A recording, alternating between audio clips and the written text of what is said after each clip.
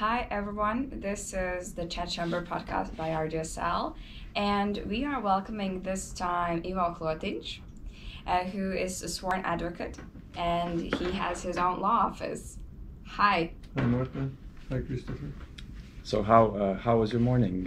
How perhaps something in your head regarding school or your workplace? Well, the morning, Mondays, I think some time ago, well, just maybe a few years ago, used to be like the days when I would say that, oh, it's Monday. And you feel kind of, I think, sorry that the weekend has passed and that Monday is something that, you have to get on track and start doing things. But I think for past couple of years, it's been, I have been looking at Mondays as exciting days. And of course, the global changes that have happened, I think, have also contributed to that. But I feel very great about Mondays and as a matter of fact, for each of the days. And Monday mornings are actually great days as well as our Sunday. But I'm not anymore looking at Mondays as a problematic day, if you will, in a week. So it's actually, there are even Monday mornings that I'm looking very much forward to Monday morning. But like this one, for example, it's fun and interesting to come here. So it depends how you organize your week, your life, your day. So then the Mondays become great days. So it all depends on what is to come on Mondays. With this Monday, a lot new restrictions come again. Mm-hmm. So definitely an interesting Monday morning to have. How about this Monday morning, as it is the 11th of October, how it is going to have an impact on your law office? Again, switching mostly to remote working, or? Well, it's great that I think what I was thinking yesterday, that we already did it on the 16th of March 2020. Yeah, for sure. When we immediately implemented the procedures that we can now easily continue. So we've been actually working, adopting to the global lifestyle of remote working. So even without these regulations that came effect this morning, we have had we have given our staff an option to come in for 2 days and spend 3 days remote working. So it's been like we've been following the global trends that are that I think are here to stay for the next 3-5 years. Yeah, so this is the new reality. So it's not a surprise. So our team, we can work remotely already. We have been working that, and actually it's been very successful. So I have seen it as a great advantage also, and so we are. It's not a surprise. We're ready, and when things like that happen, I told there's going to be third, fourth, fifth. I don't know which wave is this one, but you have to be ready for it, and we are ready. So it's great, and I don't feel any impact on that. And there are things that got on my mind in these 3 days when these new regulations came in, and there is a certain task that let's say. I have still some things that I need to develop, but it's good that each of these things, these restrictions, although globally it's not okay and locally it's not okay, and the way we have evolved with all the things leading to this pandemic, but I think that they give you the motivation to change stuff and to think, and it's a great also push, if you will, in one or another way when you have these regulations. I'm not saying this is great that we have COVID, but certain outer circumstances in many cases give you the push. So I mean, all in all, it's great. We're working. We have our team has since the pandemic, we have Fridays. One Friday each month, last Friday is a paid holiday, so everybody's remotely off nice. Everywhere. And as I said, we work remotely. We have I have adopted certain techniques. When my first career job was, I was working as the inspector at Interpol, which was the international police office here in Riga. And in the police, you have they call it in Russian, 5 minutka. It's a 5-minute meetings, and during those meetings they started, I think, at 8. So you tell what you're going to do today. We actually have at our office 2 of those, one in the morning, one in the evening. So we can, people who are not at the office, we join in on online. So it's working very great. So. How about communication with the clients? You're the managing partner and Right. you're one of the main persons the clients go to. How it has had the COVID has had an impact on your communication, how clients see this whole situation. Do they still prefer to have video calls, or they prefer to call on phone, emails? What kind of communication they prefer now? I think when you just touch upon email, I think email is the fax now. Because Exactly. I remember the times of fax, and now I think email is a fax. So people call, of course, you spend a lot of time on the phone and you have video meetings, but we just had a mandate this year, or started in the beginning of this year, and we had a certain case that we needed to solve, and actually I was amazed that going through that case, I only met clients in July.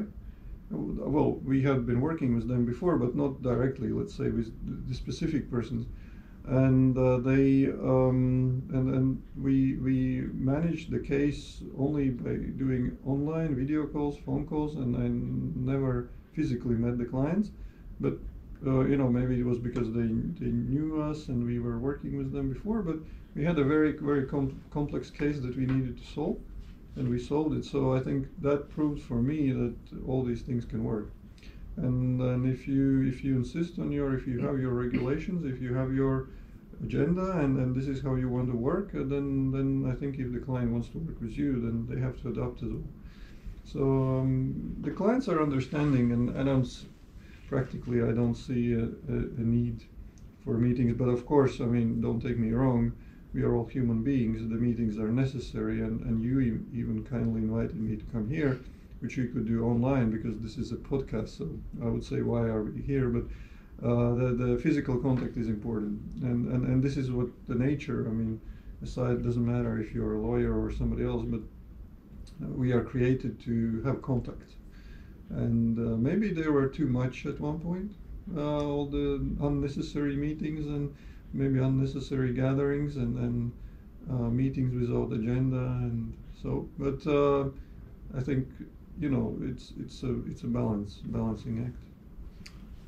Your time at Interpol, I think that would be of great interest to our listeners because of the fact that it's an international organization in the end, and it has a lot of impact on dealing with kind of these international investigations and searching for perhaps criminals also. And but so your experience there, what was in your opinion the most insightful job or working task that you did, and perhaps how do these skills that you developed there help you now?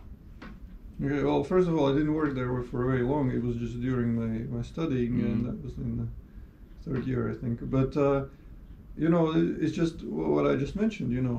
5-minute meetings that I'm implementing in 2021, something that I have taken. As I see it, from each job experience you have, you can take something, and maybe you don't take anything. But these 5-minute meetings that I have been implemented, these came clearly from my experience in the first job. But at that time, I mean, I was just now we have all these terrorist organizations and everything, and I was dealing with all I was in charge of the stolen cars and terrorists. So I didn't know who the terrorists are, the people, what do they do, and why it's important. So I needed to, it was not electronic, so the people would send in papers, and you have to type in an Excel sheet, so sort of create a database.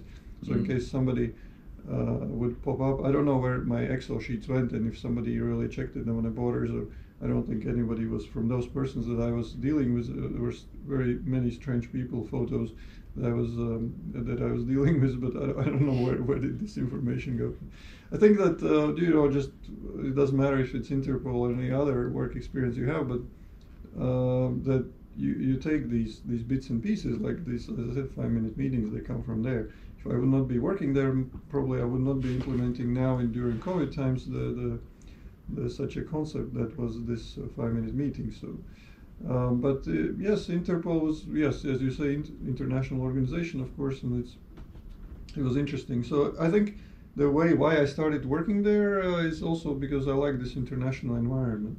So this is why I'm teaching at RGSL now. I'm by the way now the student at SSC Riga, so it's also international environment. So I think the thing is why probably was my first job was that there, because I like the international environment. So I have been. So your second master's, or I'm doing MBA, like there's advanced programs as SSC? well. Yeah, it's EMBA, Executive MBA. Mm-hmm. So that's what I started doing, and we just started it in September. So yes, it's a lot of fun. Also international environments. Yeah, for sure. And you never know what you will take. Of course, I'm sure I'll take many things out of these studies.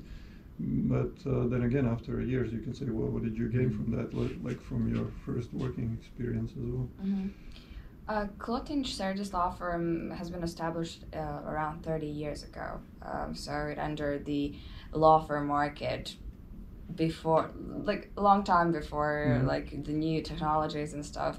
But my question is, how it is for how is it for a law firm to be in a market where there are different other law firms? How do you manage to stand out and recruit clients to yourself?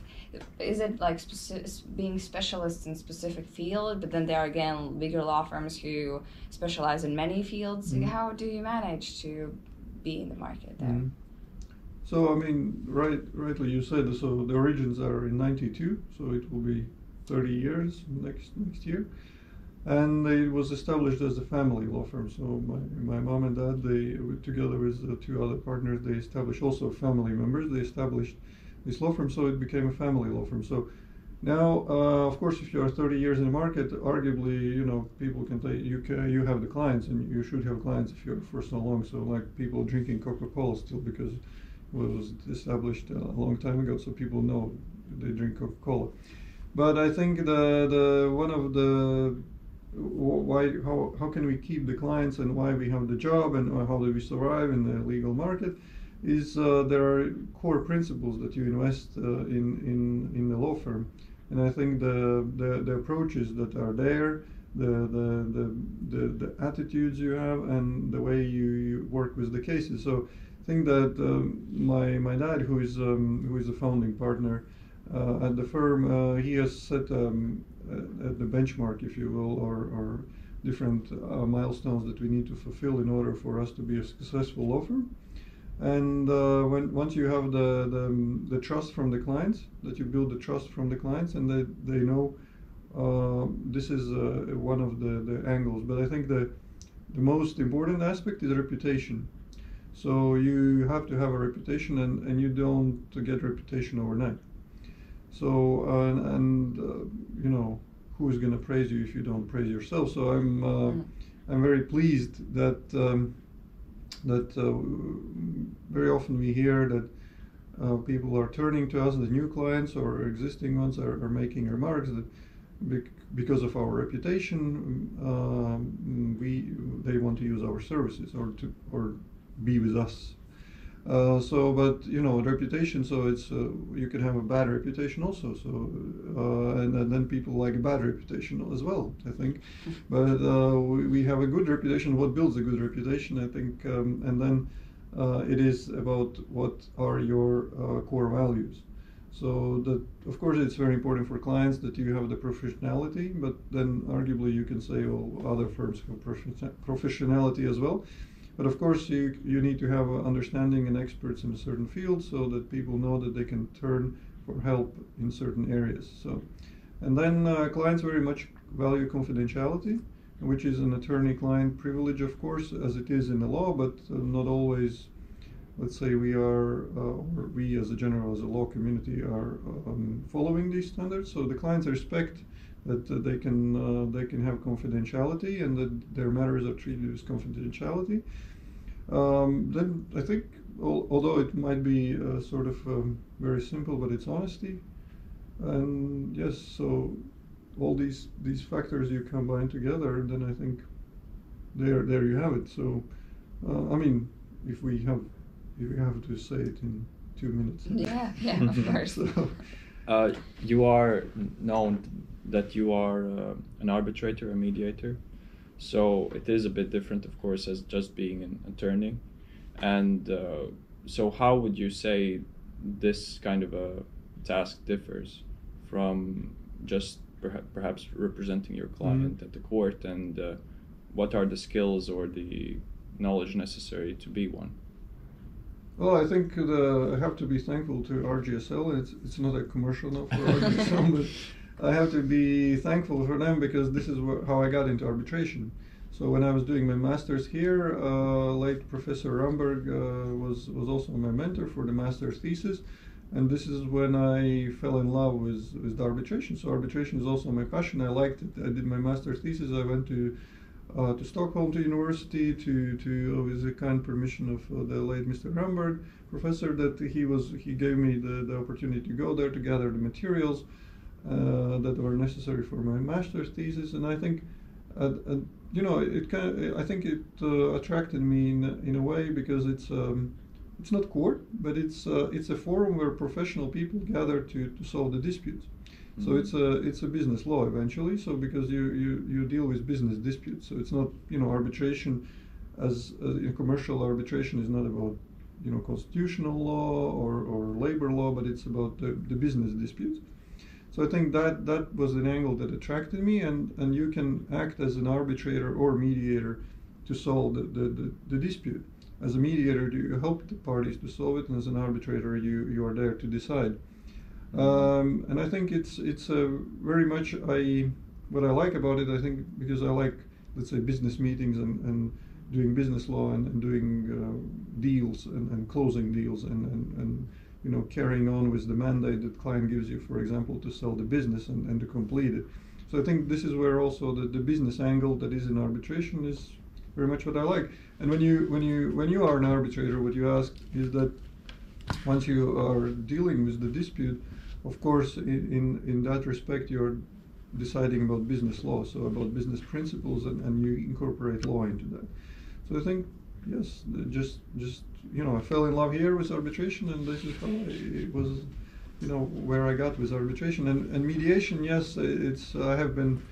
I think one of the greatest experiences I've had is that I was participating not as a mediator, but I was in a mediation process, which was so far the largest we have had ever in the history of Latvia. It was about the train procurement. So we did like 9 months of mediation at the Stockholm Chamber of Commerce Mediation Institute, mediating about the trains that we still don't have in Latvia. But at that time there we had a contract, and it was a try to solve the issue with the trains, and it was a great experience with 3 very highly qualified mediators in Stockholm, and parties also were respectable, from both sides, and it was very interesting. Yeah. Are you available to your clients 24/7, or how do you manage to put boundaries of this is my private time, these are my hobbies, and here I have also family, not only working and being for clients available always? I think my clients respect my time, and that's what is important, and then I respect their time eventually, of course. But they respect my time, so I don't believe in this 24/7. I mean, of course, there are certain very few exceptions when you can have a client, say, detained or arrested, and then you need to act in certain cases when it is. But then when these cases are, but then they don't happen at night, so it happens during the day, and you cannot stay if you want to go and see client. The prison close the doors at 5, so you need to get out by 5. So it's not like you be at night. So I think yes, I have let's say the timing that was necessary. I have done in the past that working as a cliche, lawyers working all night and everything, but frankly it's not productive because you don't have focus, you don't have attention. So if it's about time management, so if you have to work at nights and if your clients call you at night, there's something wrong, I believe, in your time management schedule. So it is that, yes, the clients, they there is plenty of time during the day when we can communicate. For sure. So and then it is important that you have everything in balance, of course. So. I think what is interesting about your experience, I think you are a member of the Fair Play and Ethics Committee. So how does it feel, and what does it take to be in such a committee regarding football, and what are the cases, what are the main concerns for the parties, what are the questions that you need to solve? Well, it's first of all, it's a fairly new experience for me, because I think it started last year, yes.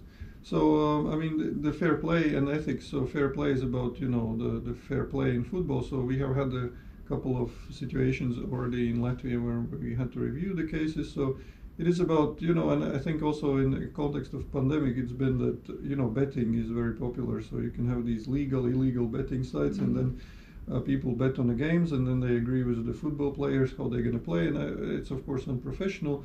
So all the international football organizations and also here locally, so the task is to look after such items. So the interesting part is there you get to watch the game, so you have to watch the game because you have to understand what has been the situation, but you have of course experts that are reviewing whether this or that moment by a player was professionals. I'm not a professional football player, so I cannot say whether running out of the gate for 10 meters is sufficient, or he should have not run out in that in a situation. Mm-hmm.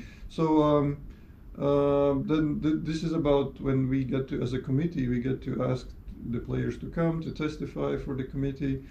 Also, there are different violations and people don't know, let's say, how to communicate correctly, and they have wrongful accusations. So it's about ethics. What can you and cannot say?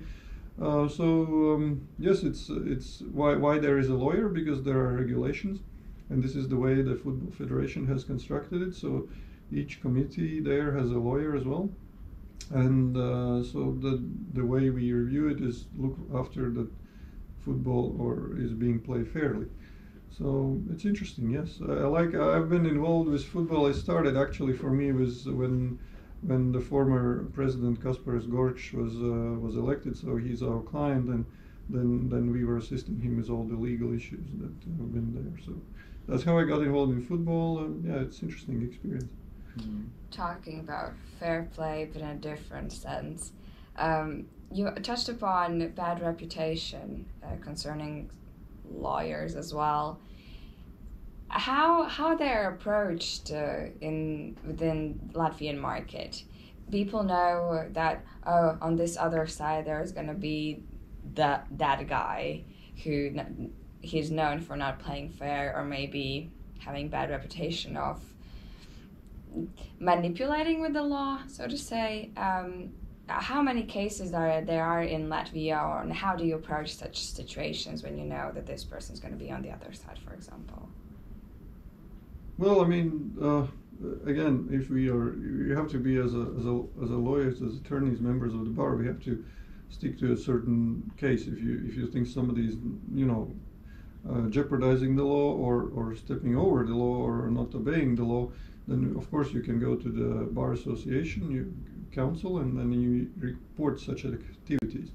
But then, in your case, what I'm hearing you're saying is that if you have a person that has a different kind of reputation that you think is not a good reputation, how do you deal with it? I mean, it's just as in any other meeting, you just factor in circumstances that are there, and it's good that if you know what the other party is capable of, and then you always have medicine how to deal with the cases. So I think that you have to in any situation you have to evaluate the circumstances that are there, and you can choose also not to work in a specific case, but if there is another party, then you're just in the situation you are. But if you think you don't want, for example, work with some client, you also can say you don't want to work with a client because he or she or a company has a bad reputation. Yeah, for sure. It is always so interesting, especially at the very beginnings of starting law studies. I remember during the first year, we all came in the auditorium expecting some kind of suits or how to get away with murder scenario, that, bailing out the bad guys and stuff. But then eventually you understand that it is just a TV series. Part of it is not actually real life, and also the law systems differ. Common law and civil law systems are totally different. I just wanted to ask you how it is, how actually these kind of situations are dealt with in the real life here in our country. Well, why do you think that it's not like in Suits? Or your experience with How to Get Away with Murder is about lecturing, so that's another angle. So, yeah. So it's not happening sure. Like in that. Yeah, but being the defending lawyer of criminals, that's a very specific thing. Bailing out the bad guys and trying to find the loopholes in the law, manipulating the commission of people there, finding the right guys to vote in favor of you of your judgment. Okay, well, I think that these sitcoms that have this element is, I think it's for theatrical also purposes. In many cases, I'm not talking about being with the makeup at 6 a.m. and stuff. That's, yeah, for sure. That's another thing, but but we want to look at beautiful things and scenarios and people, and that's all understandable. It doesn't have to be a legal sitcom to have all this. Yeah. But the thing that they are sort of in the Suits and also How to Get Away with Murder, you see all of like these items that are different arrangements between people and between people to solve the situation. So go there and arrange with that and do me a favor, this and that. I think it's a lot to do with theatrical also approach, because if you would try to do this in the United States, I think they have pretty tough laws. They are let's say a very open democracy, and you can do a lot of stuff in America and be very successful or not. But at the same time, you have these if you do fraud, you go to jail for like 150 years or something. So what you see is in these sitcoms, I think they are exaggerating a bit, because in practice, all the arrangements, go there and talk to that and stuff like that, they are a little exaggerated. It is happening, and this is the way probably a lot of things are happening, but it's I think over exaggerated. But when you talk about the bad guys and how to work with the bad guys, I mean, as a lawyer, you know that nobody's guilty until proven innocent. Everybody's innocent until not proven guilty. Sorry. So which means that we work with also white-collar criminal cases, meaning that economic crimes, bribery, fraud, all those, that type of things. So it is a long way before a person gets convicted of criminal activity, and you have to eventually prove many episodes, if you will, or crimes he has done or she has done, and it's a long way. And this is where the prosecutor has the case, so he or she, they come to the court and they defend their case. But we are there not just to look for the loopholes, but the level the investigation has been carried out, and whether there is sufficient evidence that the person can be found guilty. So you can't just look at the news and say he's guilty. So unless the person confesses, of course, then you can say, okay, he confessed. But then again, as a lawyer, you always need to double check whether that confession was really, the person was not covering up for somebody else. That's more on the prosecutor side. But for us, working with economic crimes, I think it's a lot of also, like you were asking me about arbitration, it's a lot of business angle there. So you can't just come and say that not having, like we had in one case, not having a shareholders meeting at the legal seat of the company is the crime. And we have 3 prosecutors for 15 years coming into the court and saying this is a crime. So, I mean, you can't have that. And apparently you need to have this business understanding. So, the person cannot be guilty of that specific crime because it's nonsense. So I think that, once you are in a case, and of course from outside to the public, everybody seems guilty. Yes, of course they did something bad, and of course they, but then this is where we come in, and we need to deconstruct, if you will, this alleged crime and see whether there is a really crime. So it's the cases you choose to work with, but we work with white-collar criminal cases when it comes to criminal cases, and it's interesting, I think. Mm-hmm. Okay, so I think because of your experience, you have very many kind of roles and many perspectives on this kind of a legal situation solving mechanism. So representing client in a court, mediation, arbitration, what are the interpersonal skills that you need to have to effectively communicate, some kind of lines that you need to take, or perhaps understanding what the other side needs and how to fulfill that? It's,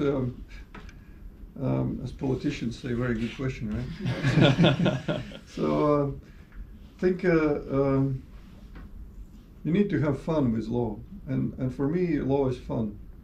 Practicing law is fun, and doing what I'm doing is fun, and you need to like it, you need to love it, if you will, the way, as in any profession, but you need to have fun. So I think that that we were back in when I entered law school,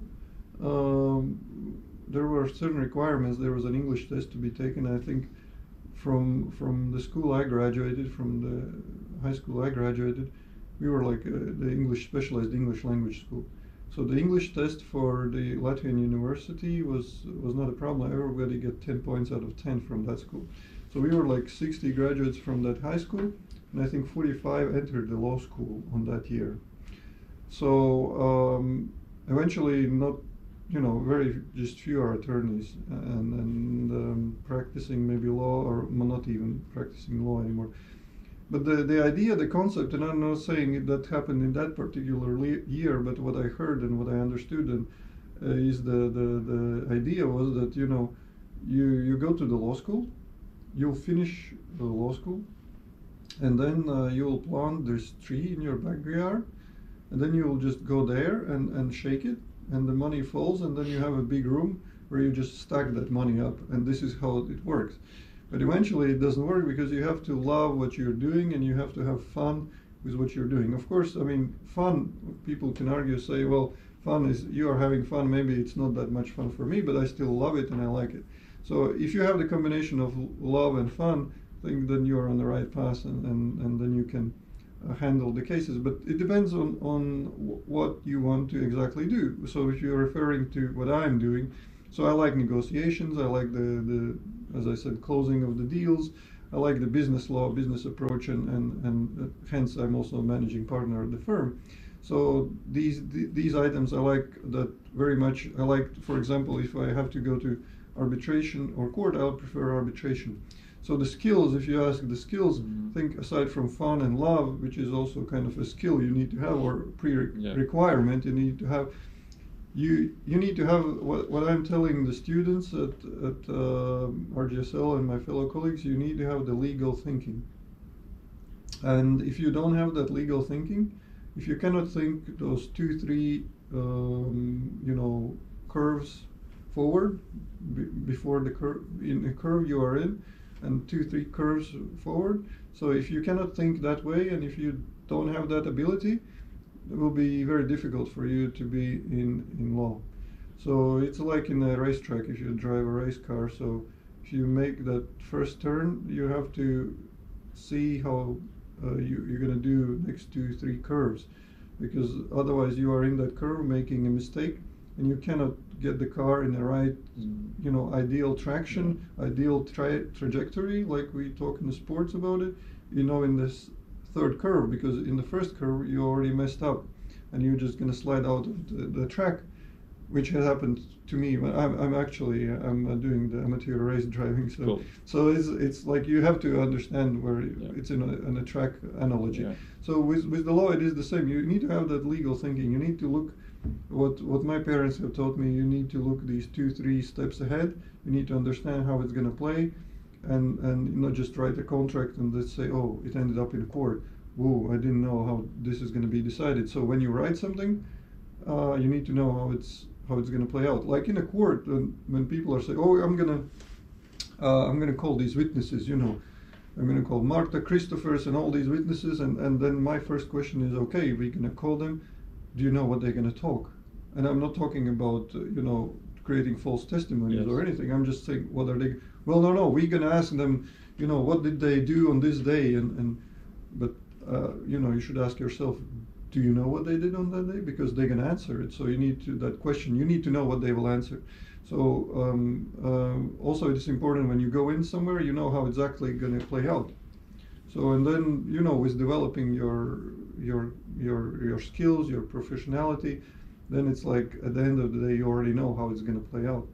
So my wife recently asked me, it's like I had one closing, and she was asking me, how did you know that it's going to close? How did you know that you're going to close the deal? I said, I just knew it's going to happen, because I walk in there and we're going to do this, and nobody's going to leave until we do this. So and before I walk in, I already knew this is going to happen. But it just doesn't happen miracle doesn't happen. So you grow into this. But the legal thinking, the way you think, is very important. And if you have that legal thinking, if you don't have it, then you will be tremendously difficult, and you will stumble from time to time. Or maybe you don't want that, then you just sit there, and maybe you're not at a law firm, you sit in a state institution, you just write some papers and really just do some documents, and you don't have an ambition that you want to develop further or so. So legal thinking, would you say it's risk management in essence? Well, risk management is also something in everyday life, in professional life. But legal thinking is more that you understand when you see an article in the law, and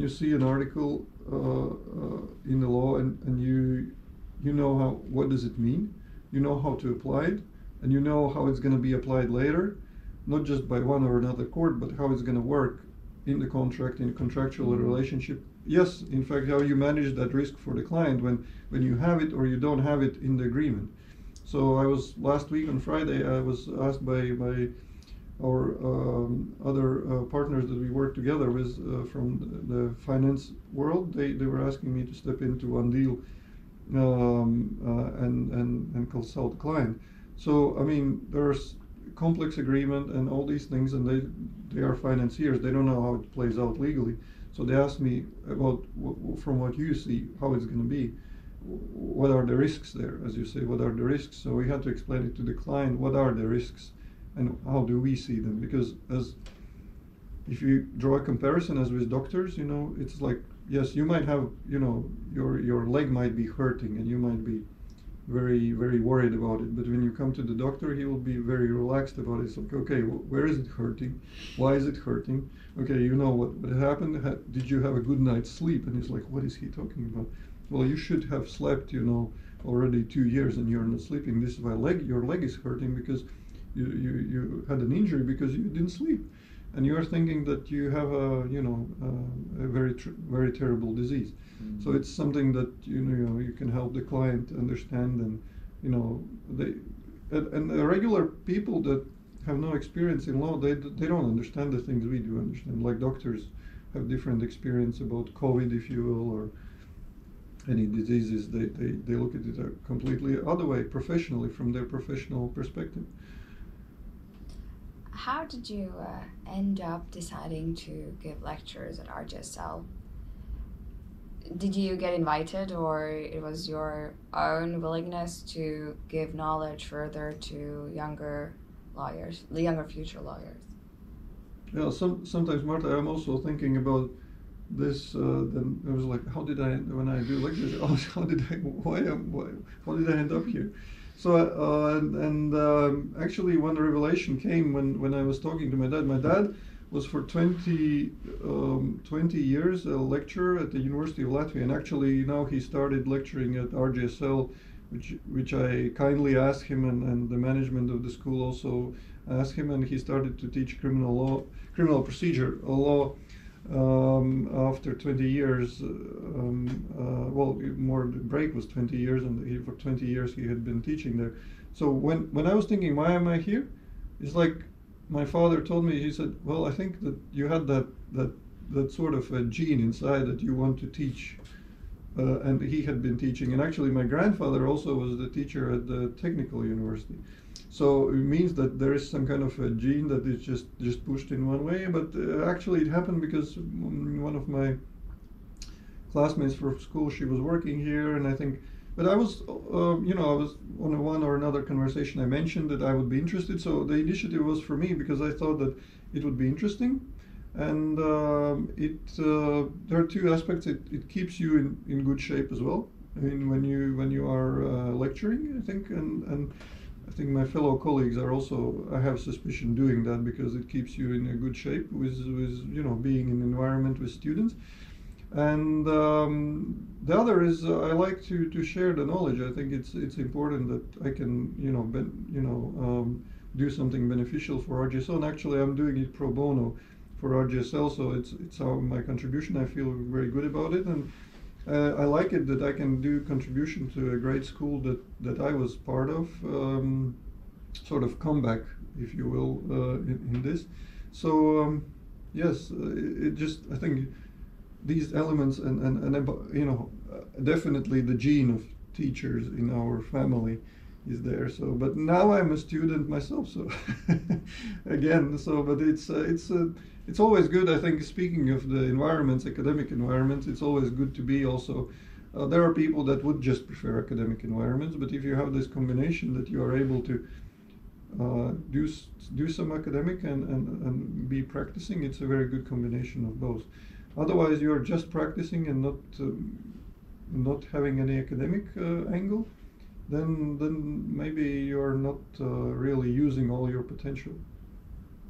Being probably in a school pushes you to also keep up with the doctrine, not only case law or the law, but also understanding some perhaps more broad principles that can be somehow applied to law and case law. Perhaps making this kind of a practicing law more fun, as you said before. Right, and of course, when you're absolutely right. When I talk with the students, I bring up cases that we have had and some new cases, and if I think like we did it this year or even in your class, I have a current case, and I just changed a little bit the facts and maybe make something easier or more difficult and throw it in for the students to solve it. And it's very interesting also to see how the case is being solved. So I think giving a real life experience also to students is very important. So I think it's contribution. It just goes both ways. So if you take something, you need to give something. So share the knowledge. Mm. Yeah, for sure. So we were touching upon TV series regarding law, but more generally, what TV series, sitcoms do you prefer? Perhaps you have some favorites that have inspired you, or something that just helps you relax at the end of the day. Well, relaxing at the end of the day on a work day, watching a sitcom is a bad idea, I think, first of all. Because then you have, I think you can do it on the weekends, yes. And if you want really, or now it's not like you have to be in front of TV, so you can just change it. But I think, sometimes when you want to really switch the focus, it's very helpful because you just switch on something else and it gives you another world, and maybe it's necessary for people to do it every business days at the end of each business day.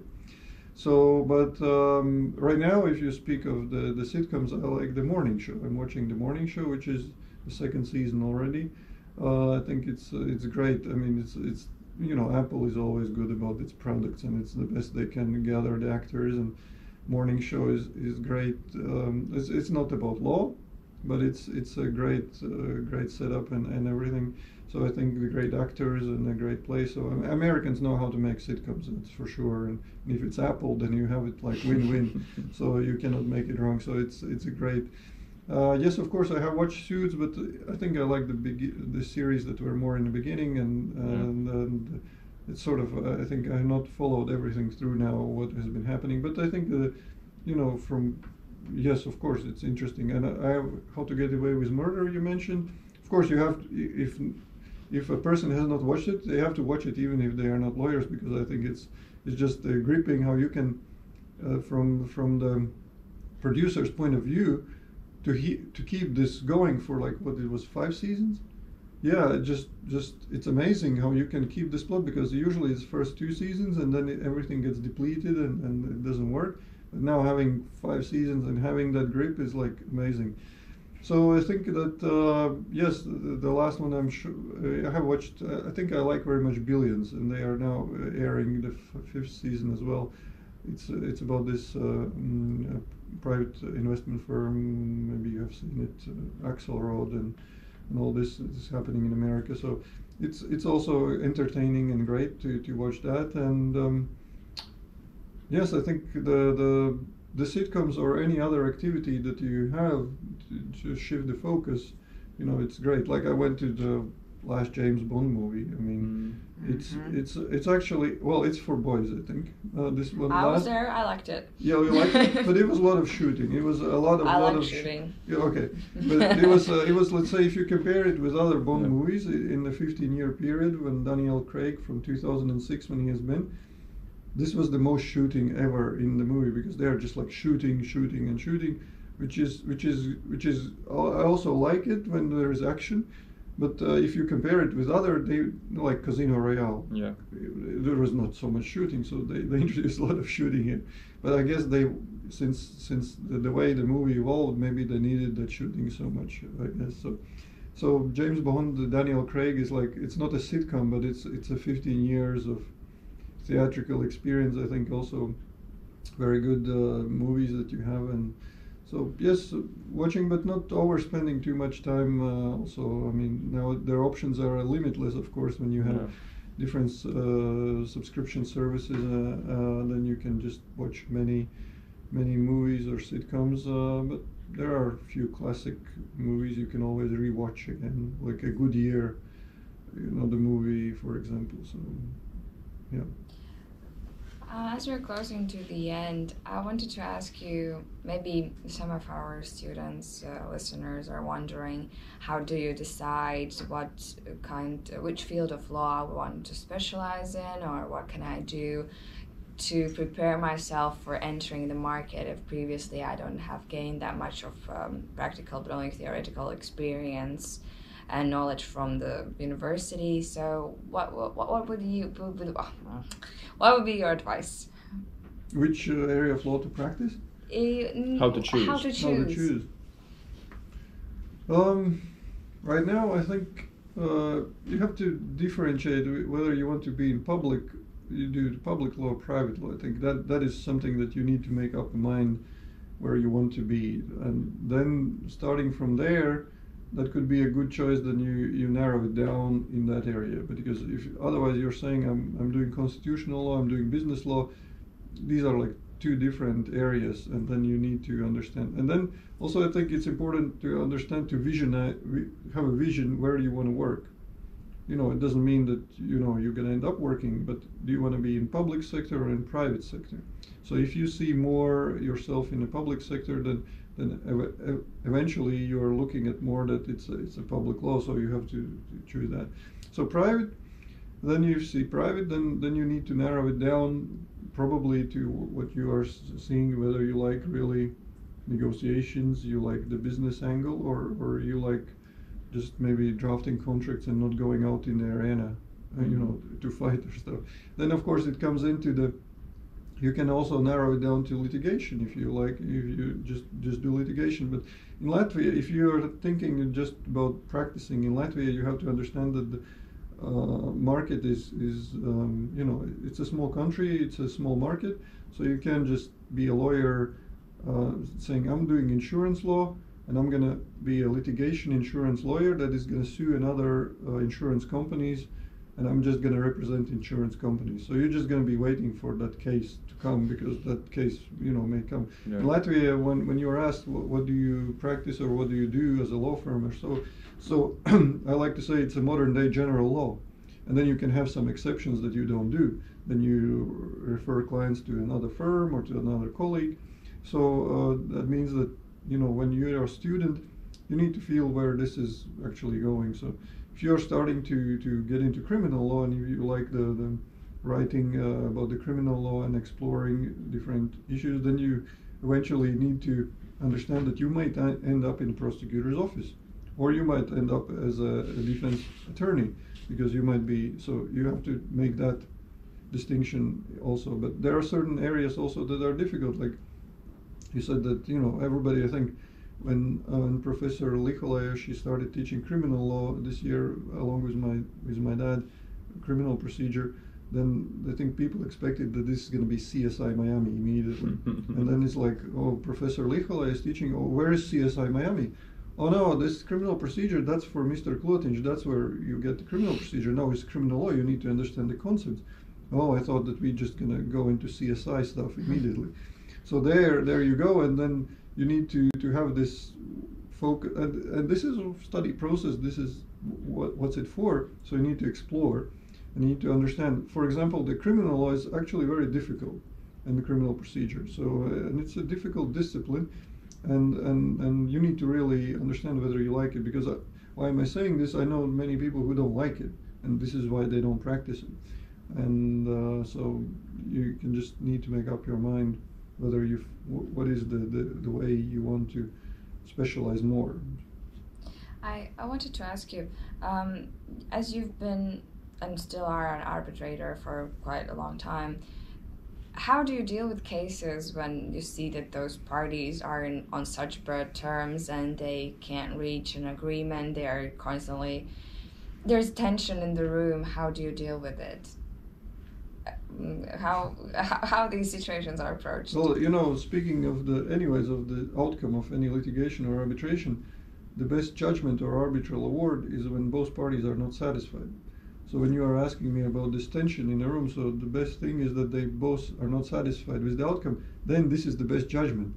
Because the best award is when both parties have not been satisfied with it. So it's like, I'm telling it to the clients and they're saying, I don't understand what you're talking about, we want to win.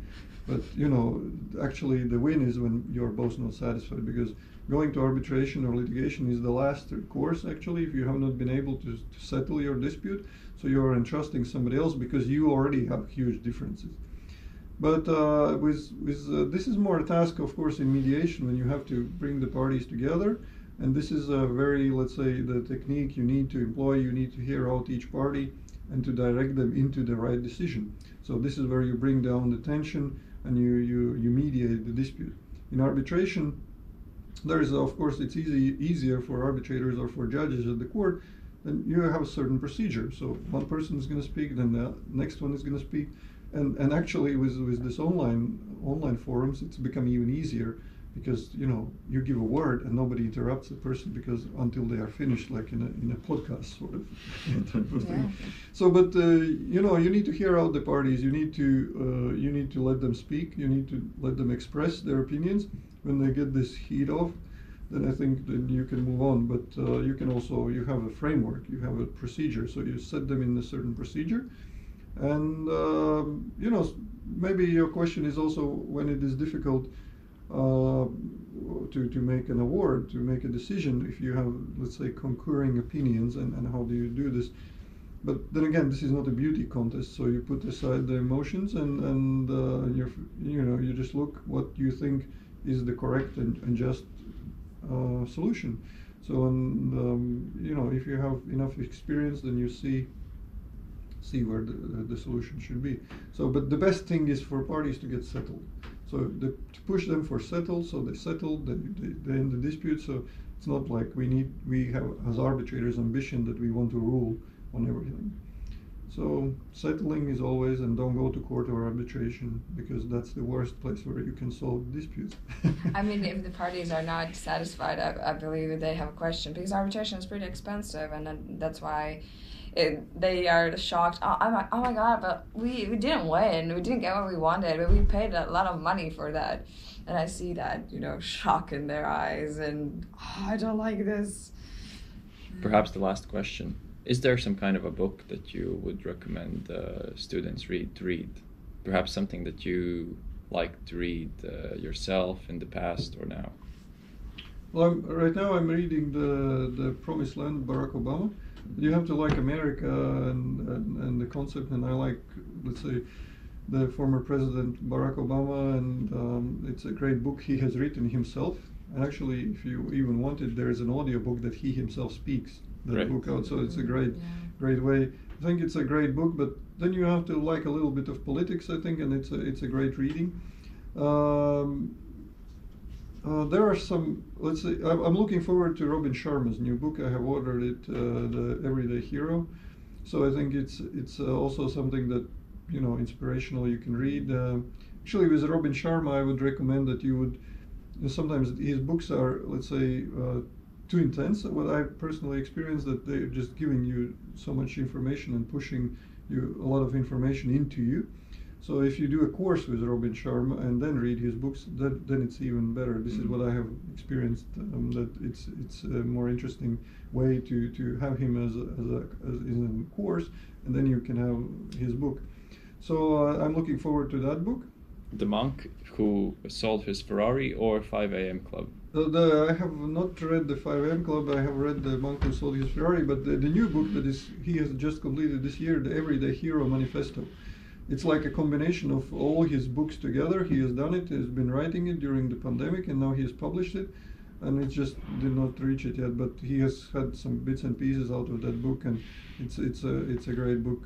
So I think it will be a great book. So I'm looking forward to reading it. And yes, I actually lately I've been fiction, and of course John Grisham. You can read John Grisham. It's easy reading, and it's you can choose the book, even the old ones, The Firm, or I think the movie with Tom Cruise, The Firm is great. You can always watch it. And John Grisham is it's an easy reading law. But John le Carré, the late author, that is a spy novelist. I like spy novels, so John le Carré is a different English. It's English. It's not John Grisham, but then again, they know what they are writing for, and then it's great books.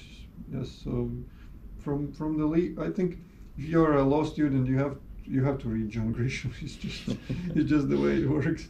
So it's great books. But the arbitration book, I think but maybe because I like arbitration, is Redfern and Hunter's book that is also available in this library about international commercial arbitration. It's a fantastic book. It's like a novel. I think I can read it and reread it. So it's a great reading material. Ivo, thanks for coming. Yeah, thank you. It was a pleasure.